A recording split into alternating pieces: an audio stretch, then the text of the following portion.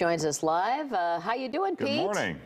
I'm doing great. Thanks for having me on. Boy, I can imagine you get wonderful shots, but I'm sure there's some of these shots and things that you see behind the scenes that you find the most interesting, like getting shots of staffers and people that, we wouldn't normally see.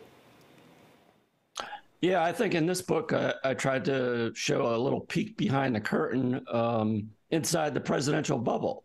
I mean, both in the West Wing, but also what it was like on the road, on Air Force One, on the helicopters, inside the motorcade, just trying to give people a sneak peek of some of the things that I saw along the way.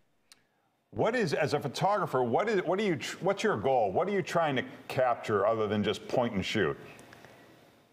Well, I'm trying to tell a story. I'm trying to tell a story of the presidency, not just the man, Barack Obama, but some of the people and places that make the presidency work. Oh, there's a great shot of you and Bo. And Bo, we're going through these really quickly, but that shot of you with Bo, President Obama's dog, let's talk about that one. Yeah, well, I mean, Bo and I had a special connection because we're both of Portuguese descent. What can I say? And that was a shot of he hopped up into your chair. Is that it? Yeah, well, he was sitting in my chair where I usually sat in the outer Oval Office. Wow. So I was just giving him a peek. Yeah. That's great. I think he was watching cable TV at the time. Let's cue up. The second picture is President Obama's last day as president, and that image shows, it looks like it's from way up on, like you're up on a ladder or something. I was up on a ladder because I wanted to get a picture of President Obama when he left the Oval Office the last time. But before he came over, two of the workers from the outer Oval Office, Brian Mosteller and Ferial Govashiri, were checking to make sure he wasn't leaving anything behind when I snapped this photo. There's also a great one in the beginning. We showed a little bit of it. It's a White House staffer on his knees, acting as a barrier for the press. What's going on here? Well, this is at what we call an OTR, an off-the-record movement, where President Obama went and met with the family inside a living room in Seattle. And so this is one of our press advance guys who's just trying to, keep the press at bay, just so they didn't get too close. And one more picture with the Easter Bunny visiting the White House in 2015.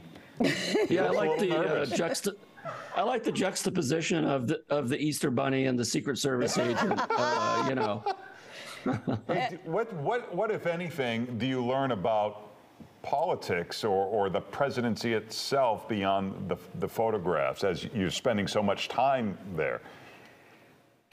Yeah, I mean, I actually wrote more about, I wrote more in this book than I did Obama: An Intimate Portrait, to try to give people a sense of not only what I saw in real time, but trying to delve into the little history of each of the rooms and each of the positions that I profile. Like I profile things like the Oval Office valet, the groundskeeper, the White House chefs, the military aides. So I'm trying to give people some context historically of how these positions came about. Well, the book is called The West Wing and Beyond. Pete Souza, we appreciate you joining us this morning. You can see him this weekend at the Chicago Humanities Festival. There's the information on your screen. Thanks for being with us, Pete. Thank you.